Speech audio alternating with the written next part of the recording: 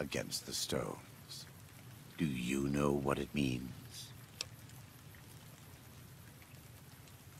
Given those two choices, yes. In the best of all possible worlds, they would just leave us in peace. But they won't. I don't enjoy killing, but when done righteously, it's just a chore, like any other.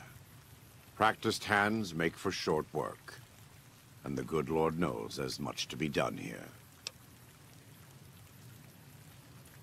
Happy are those who do the work of the Lord. Zion belongs to God and the people of God. It is a natural temple and monument to his glory. When our Lord entered the temple and found it polluted by money changers and beasts, did he ask them to leave? Did he cry? Did he simply walk away? No. He drove them out. It is one thing to forgive a slap across my cheek, but an insult to the Lord requires... No. It demands correction. I and the dead horses are prepared to do what must be done to protect Zion from the White Lakes. And though Daniel won't accept it yet, there are many sorrows who are also prepared. They may not be warriors, but this is their home. If you have a chance to speak with Daniel about this, ask him to consider defending Zion instead of abandoning it. He has good intentions, but I fear that if we evacuate the sorrows from this place, it will be lost to them, and us, forever. Welcome back. He's a butcher. Believe me, I know the godless fire that burns in his heart. I've been burned by it myself. He's not the kind to let his subordinates do all the killing. No, he likes to have a hand in it, with that spear of his. He's fashioned himself an abomination before the eyes of the Lord. I'm happy to serve as an instrument of divine justice. It's not something I enjoy, but I pray to God that someone may learn from my mistakes. What would you like to know? I was born in Ogden, what people came to call New Canaan. Things were more peaceful when I was growing up. When I was a young man, I went out into the world to do missionary work, as all New Canaanites do. I traveled along the Long 15 and followed 89 south into Arizona. Along the way, I met two men from a group called the Followers of the Apocalypse. Edward Sallow and Bill Calhoun. They came to teach the tribes. Calhoun was a good man. Edward was the one who got us into trouble down the road. No, not then. Back then he was just Edward. Smart man. Young, but we all were. We thought we could hike into the Grand Canyon and talk to Blackfoots. We did. And the Blackfoots were friendly enough at first. But eventually... I've thought back to that day so many times. I must have mistranslated. Something must have been mixed up, because the Blackfoots decided we weren't going to leave. The rest is history, assuming Edward hasn't changed it. This way lies the path to hell. Caesar needed me to translate. Translation became giving orders.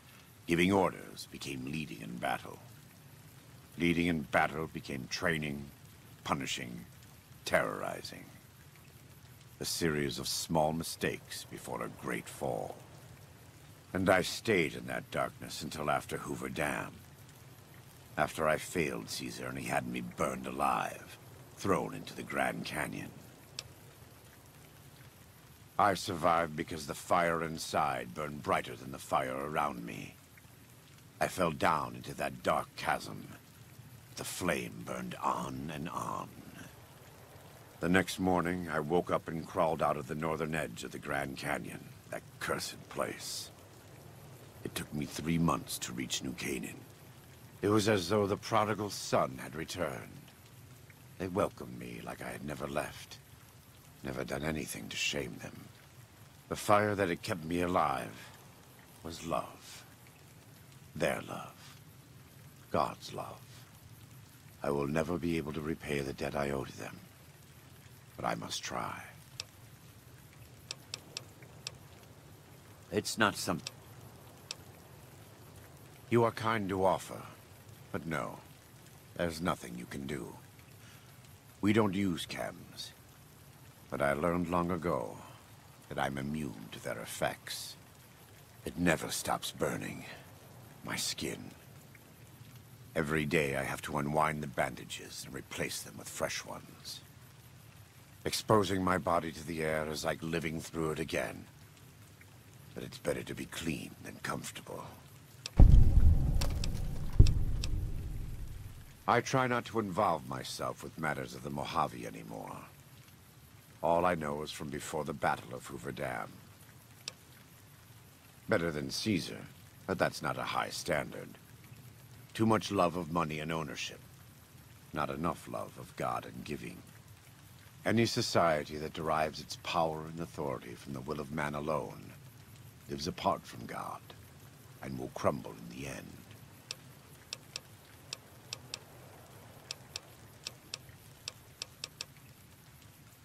God be with you.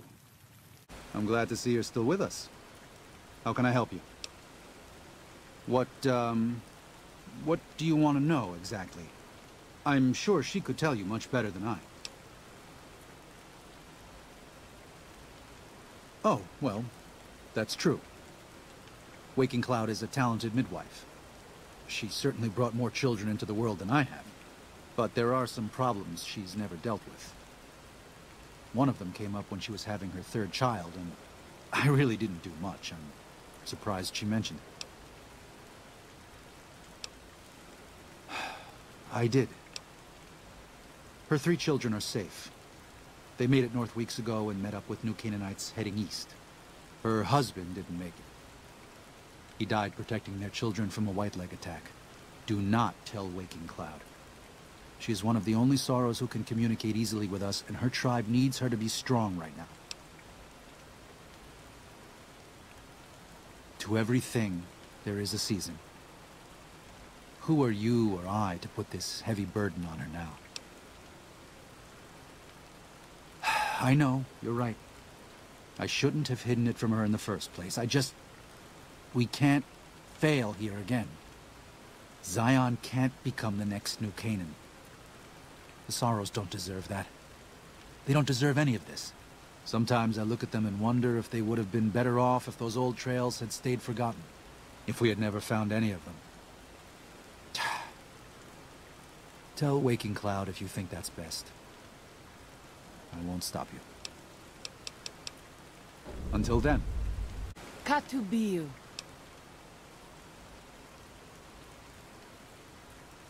What? No.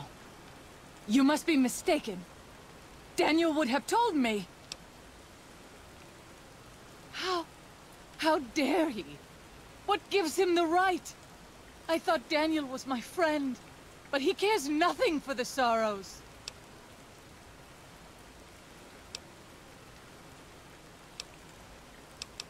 Perhaps.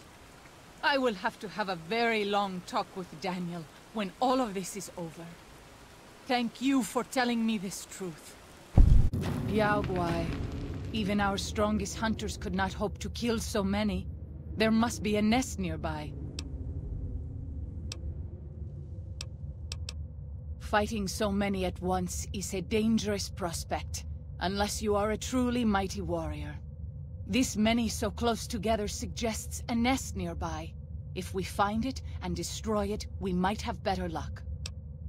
Did Daniel not give you some of the New Canaanites' fire clay? That could easily collapse a cave and trap the beasts inside. Look around and see if you can find a cave nearby. It may prove easier than slaying the beasts. I hope that is truth and not a boast. But I will respect your leadership. I stand with you. Those tents down there, that is a White-Leg war camp. Do you see the war totems they've erected around the tents? White-Leg warriors pray to them for strength and savagery before battle. This is no raiding band.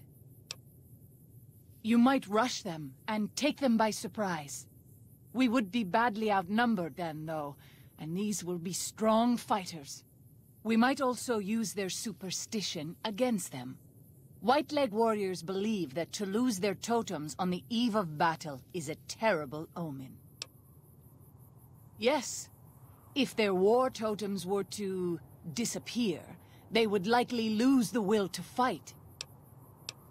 I will follow your command, but I advise caution if it is possible.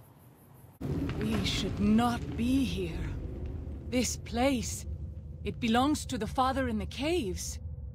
We must not profane it with our touch. The Father in the caves, the Holy Father who gave the Saros his succor and gave the New Canaanites his son. Many of the caves around the valley are sacred to him, and those who would trespass are punished by holy wrath. Do not mock that which you do not know.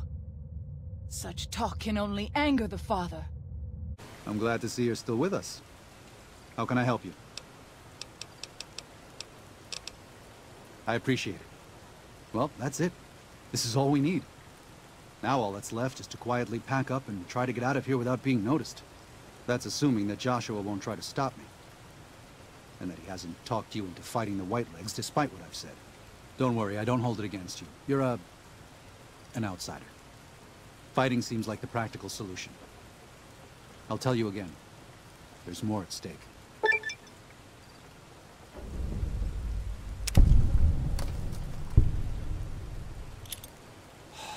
No. Why? Why? Haven't you seen enough of what's going on here to see that the Saros don't need to butcher the Whitelegs for a piece of land? What Joshua wants is more than an attack. He wants a slaughter. And he needs more than you and the dead horses to do it. The Saros can't be pushed into this. You and Joshua don't have the right to force them into it. Please, consider what I'm saying.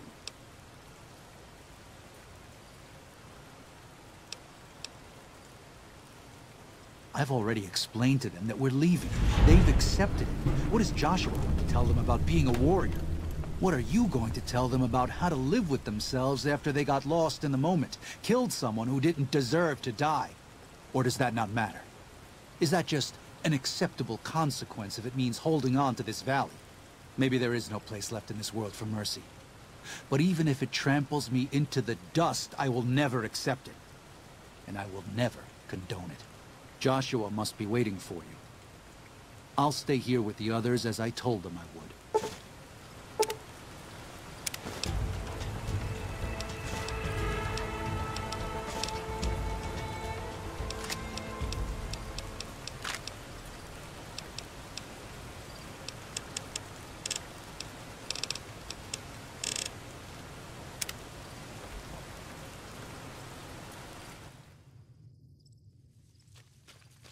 Thank you for this. I know Daniel doesn't approve, but destroying the Whitelegs is the only way to ensure the Saros can remain in Zion. You and I will lead a group of Dead Horse warriors and Saros hunters into Three Marys from this position. Our objective is to find the Whitelegs leader, salt upon wounds, and prevent him from fleeing. Show no quarter to the Whitelegs we come across. Make no mistake about why we are here. This is an extermination. God be with you.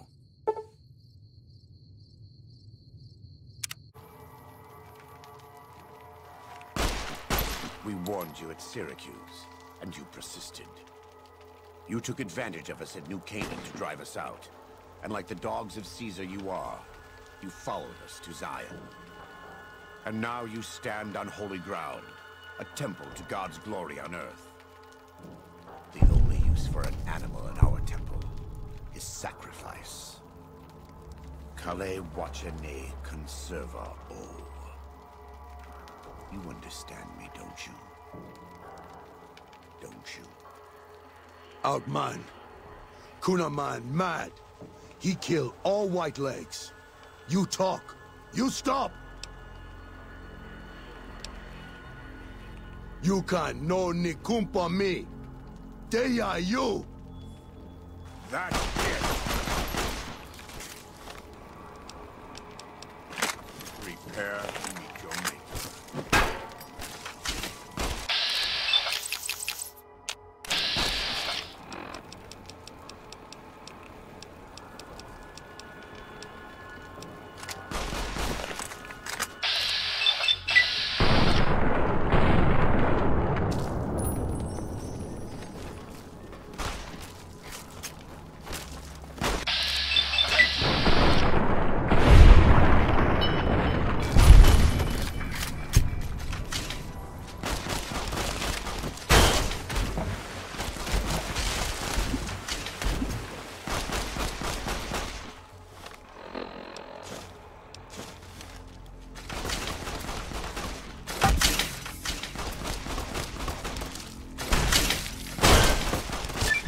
The same end he would have met if he had died on his knees. But I suppose this was for the sake of the dead horses and sorrows. Still, thanks to your help and the grace of God, the Whitelegs won't be troubling Zion anymore. Let's go find Daniel. Tomorrow we'll be here soon enough, and there is much to do.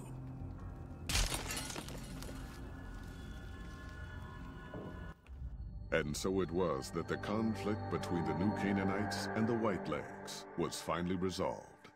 The courier's involvement had tipped the scale, shifting the fragile balance of power. Despite their defeat at Three Marys and the death of their war chief, the Whitelegs were determined to pursue the other New Canaanites. But when they finally tracked down their prey in Colorado, they discovered the tables had been turned. The Whitelegs who survived the New Canaanites' ambushes were hunted down by dead horses before they could reach the safety of the Great Salt Lake. When word of the Whitelegs' diminished numbers reached the 80s tribe, war was declared, and by year's end, the Whitelegs had been wiped out. The Sorrows fought beside Joshua Graham and the dead horses, eradicating the threat the Whitelegs posed to Zion. When the courier and Joshua Graham felled Salt upon Wounds, their victory was celebrated with a great feast. The Sorrows' transformation from a peaceful, timid tribe into a proud and warlike people broke Daniel's heart. He tried to take solace in the knowledge that they would remain in Zion, but it was a small comfort. The Sorrows' innocence was lost. Having helped eradicate the Whitelegs from Zion, the dead horses returned to Dead Horse Point in triumph. They remained neutral toward the Sorrows, but as years went on, there were periods of competitive friction, even violence between the tribes. The New Canaanites, Daniel especially, intervened regularly as mediators, but found it difficult to reconcile the tribes' conflicts. The defeat of the Whitelegs in Zion marked a turning point in the fortunes of the Happy Trails Caravan Company. Every 2 months, the caravan met with the New Canaanites in Zion Valley to trade. Happy Trails soon returned to prosperity. The vigilance of the Sorrows and dead horses in defending southwestern Utah, initially startling to Happy Trails caravans, soon proved a blessing. The tribes united against the 80s, driving them back from Highway 50, and thus opening yet another trading route for Happy Trails caravans. Waking Cloud was distraught when she learned of her husband's death, but took comfort from her tribe and the compassion of the New Canaanites.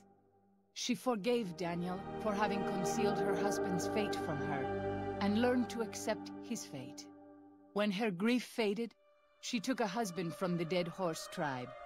At her bidding, he stayed close to home. Though the courier had stopped Joshua Graham from executing Salt upon Wounds, the war chief still fell in battle. The Whitelegs defeated at Three Marys.